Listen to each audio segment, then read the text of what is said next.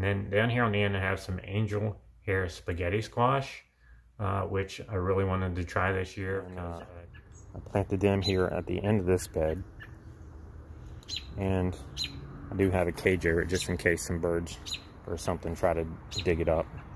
And I am going to put some on the other squash in the other bed as well, just to keep squirrels from digging in there. They tend to get in here and dig out the plants sometimes.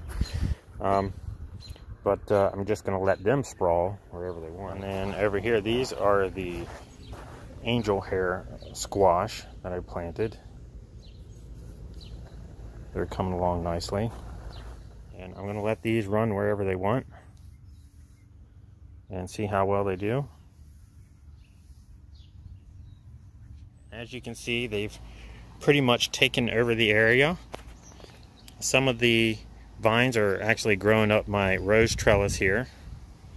And I do have an abundance of the spaghetti squash growing on here. There's quite a few green ones in here.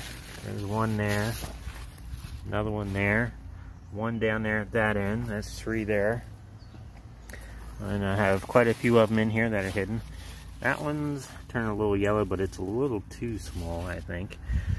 The angel hair spaghetti squash gets to about 1.5 to 2 pounds per squash. So they do get to a decent size. They're more of a personal sized spaghetti squash. Let's move on around this way. May have to trim some of these vines up. But you can see here's a larger one, and it's starting to change color. They are ready to pick when they start to turn yellow, and some of these are starting to turn a little yellow. And let's look inside here.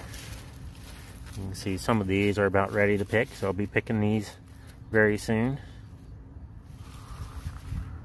So angel hair spaghetti squash doing great. This is the angel hair squash bed, and as you can see, there's not many squash in there right now because I've already picked about 20 of them off these plants, and I'll show you where they are when I'm done this video. I've actually picked about 20, but I was only able to save about 15 or 16 of them because the squash borers did hit the angel hair spaghetti squash, and it actually hit a couple of the fruits, or a couple of the squash on the vines as well. So they were boring into the actual squash themselves. But I still did get at least, I believe, about 16. Here are the angel hair spaghetti squash that are placed on the back porch. I counted them. There's about 16 of them there. And all of them are turning a nice yellow color. That's the way they're supposed to look. They start out green and then they change to yellow. Right after you pick them, you do have to set them in a sunny spot and let them ripen for about 2 weeks until they get nice and hard, and then they will last about 2 months after you pick them. So they have a long shelf life.